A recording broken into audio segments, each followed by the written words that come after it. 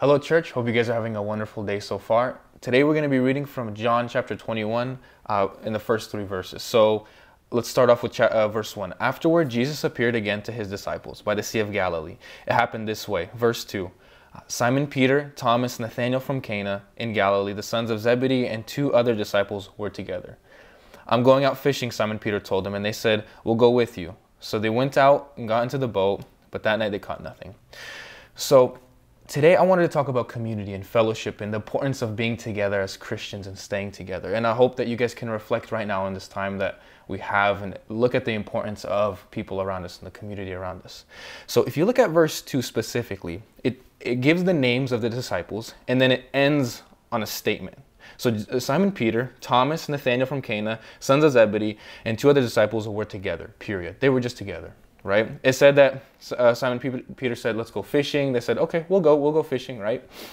Something was holding them together. This was after the death and resurrection of Christ, and Christ was already showing up to people. Mary, Thomas, he was already showing up, and this was one of the times when Jesus was on the shore, told them to cast the net to the other side, and then Peter ended up swimming out, right? This was another moment where Jesus showed himself, right? Something was holding the disciples together.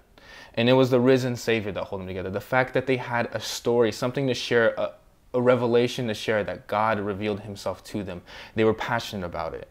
And think about what they were talking about in the boat while they were fishing. Most likely they were talking about God and how he revealed himself. Because if you read it and look at the descriptions, the accounts of how Christ revealed himself, which we're going to do a little later, to people, it was different. It was different from person to person, from character to character, right? And so when they were in the boat fishing, they were there together because they had a general revelation of Christ. And so they had to work at being together. It didn't go smoothly. If you look at how Peter presented the let's go fishing, the disciples said, yes, we'll go fishing to be together, right? They wanted just to be together. If you look at the characters within, right? You look at John and you look at Peter. John and Peter are 2 different types of people, right? Peter was more rugged. He was more, let's go do this, let's go do that. He was more upfront. John called himself the disciple that Jesus loved. He laid back at Jesus' lap and looked at him. This the way that they were as people was different, but they were still held together, right? Held together by the risen Christ. Even though they were different, they were still together, right? So what draws them together is both the uniformity and diversity with their experience in Christ. So like I said, Christ was showing himself, revealing himself differently to different people. So what held them together was the uniformity that Christ actually revealed himself to them, right? They're like, hey, I had that too. And the diversity which they were able to talk about amongst themselves, look what Christ did. Look how he did this. Look how he said this, right? That gave them the community, the fellowship that they needed, right? So if you look at yourself, how real is the risen Christ to you? How real is God to you? How real is his resurrection? How real is his sacrifice to you? If you meet someone else, let's say a Christian, right, that you don't know, you don't have any idea of, maybe they're from a different culture, right? If you meet somebody else and you don't necessarily want to be with them or you have no interest in them at all, have you really seen and have you really been revealed to Christ and his sacrifice, right? I know many times where people or even I myself would go to different countries and I would happen to say, oh, I'm a Christian as well, and you can sense the passion from the person and you automatically feel a bond that just because they're Christian, just because they've seen the risen Christ, just because they understand God, you automatically just, something clicks, you know, you have a connection with the person. So if we look at 2 examples really quickly, Mary and Thomas. This is in John chapter 20, verses 17 and 27. So for Mary, when she came up to Jesus, Jesus said, in King James Version, he says, don't touch me not, don't touch me, right? And then when he revealed himself to Thomas in verse 27, he told Thomas to put your finger here. He told Thomas to touch him. He told Mary not to touch him. So 2 people, the same event, but with a different experience, right? Christ revealed himself to Mary differently than he did to Thomas, right? But he still revealed himself as the risen Christ. Both the uniformity and diversity, like I said earlier. So the point where I'm getting at is here, you will not know Christians unless you know Jesus, and you will not know Jesus unless you know Christians to the full extent.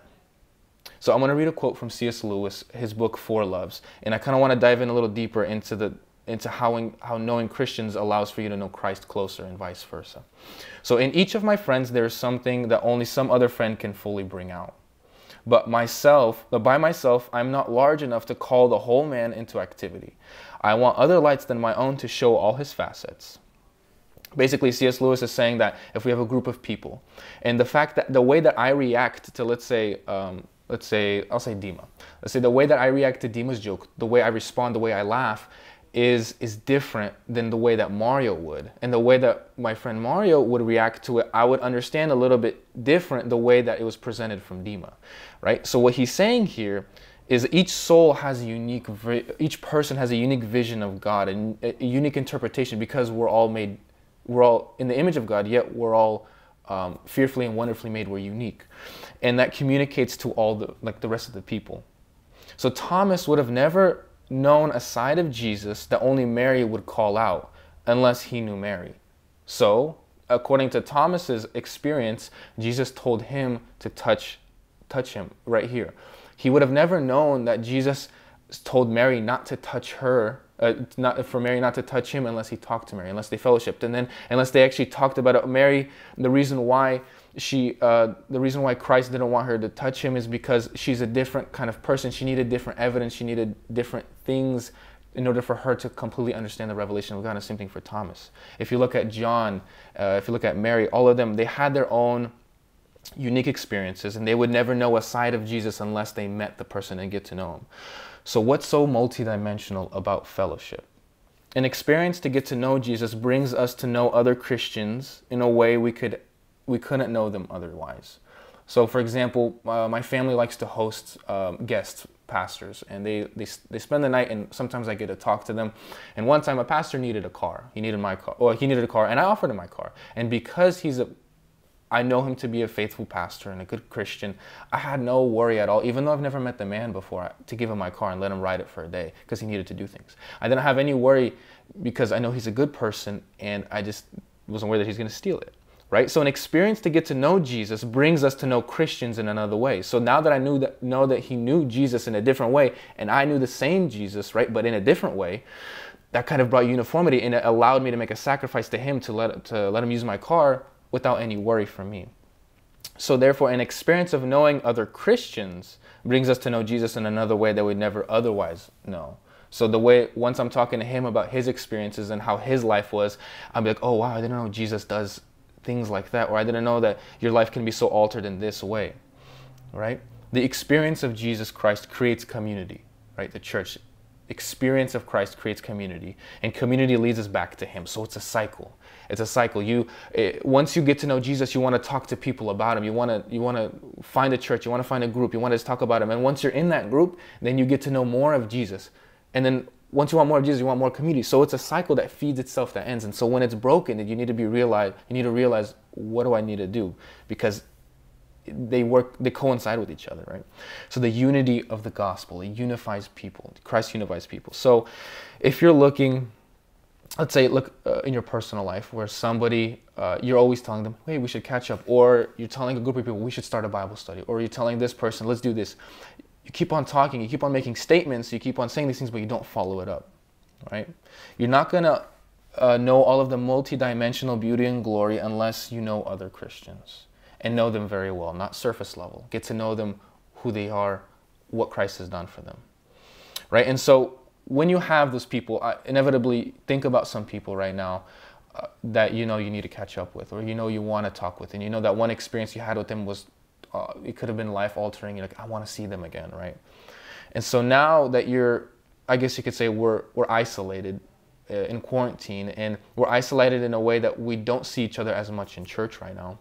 Can you feel the yearning in your heart to talk to people, to see people, to worship together, to pray together, right? So if you look and you don't miss church, if you don't miss community, if you don't miss fellowship, if you don't miss being together and talking about Christ, then look at your own heart, look at your motives. Do you really recognize Christ's sacrifice? Do you really recognize and see the beauty of Christ? But if you do miss church, if you do miss community and fellowship, then start making steps even right now to get ready when you come out of it, to meet with people, text people, get to know how they're doing. You can still do a phone call. Just don't come out of this the same way as you were in it. Realize that you actually need each other, or realize that you don't, realize how much you need each other, right? So look at it. Do I need to focus more on Christ and realize how much I need people, or do I need to actually make steps forward to this? I encourage that you make the first steps in creating creating fruitful relationships with people so that your relationship with Christ will go. So may God bless you guys so that you can desire fruitful relationships and actually make steps towards them. May God bless you guys.